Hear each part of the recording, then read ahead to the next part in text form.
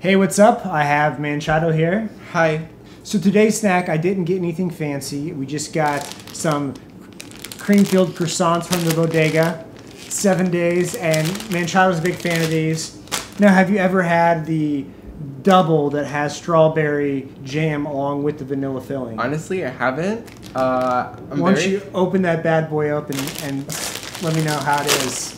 I'm very excited. Yeah. Deli food is honestly the best. Yeah. This is why you love America, right? America's great, you know. It has a lot of things that have sugar and made out of flour. Good, right? And it's so good. Yeah. So you're from Colombia originally. You've been here, what, 4 years? Yeah.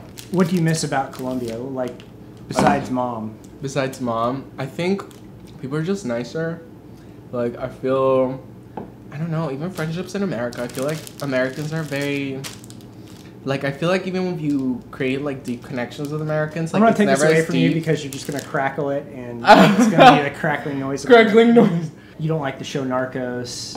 Oh, no. And you get tired of No, I hate it because I feel like it just perpetuates this, like, negative stereotype that, like, Colombia is all about, like, cocaine and, like, drug trafficking, which is not true. Mm-hmm. I was always, like, very obsessed with, like, American culture and stuff, and I started writing as, like, a way to, like, not have to, like, have, like, my parents, like, understand what I was, like, trying to say, but also, like, it was kind of like a refuge for me to, like, it was like a code language. Like a code language. Even though, like, everyone in my school spoke it and stuff, but it's still, like, the fact that, like my parents didn't understand it, and, like, I don't know. It was Is it weird that I like chewing on this while you're doing this really serious? No, that's perfect. I've definitely grown out of that, but I mean. So you want to do some Spanish language music?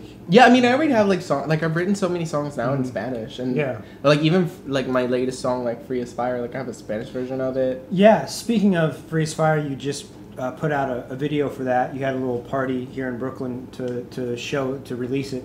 So tell me about that song and the video that you made to go along with it. I wrote it like 2 years ago after like a terrible day. Like I not even a terrible day. Like, it was just like a bad season for me. Like I just put out like my last video, and like I felt like everything was just like not going right. All the people that I have in the song are people that kind of like met along my journey of like coming to New York. Yeah, you have like these different characters going along. Yeah, yeah. So not even in the video. The song in itself is kind of like this like reunion of like this like whole moment of like my first 2 years coming to New York. So in addition to music and dance, you also do a lot of stuff in the fashion world. First of all, congrats on your Converse ad. Thank you. Yeah, and you actually do like Converse. You own, yeah. I mean, I usually don't wear Converse as much because I always have to like dance and like be out there.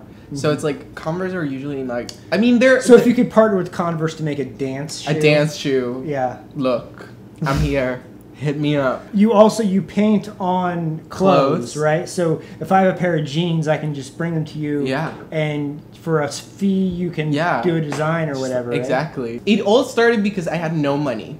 Yeah. And I was like, I had no money for clothes, and I was like, what can I do to like make this look pop? Yeah. And I was like, I just had paint. Like, I had paint, and I was like, I started painting my own clothes. I like dragons. I look at a lot of, like, Japanese art. So I would just look up, like, Japanese art and, like, look at, like, tigers and dragons. And I was like, and I just kept doing it. Thank you so much for coming by and being on the show. Thank you for having me. See ya. I am free as fire.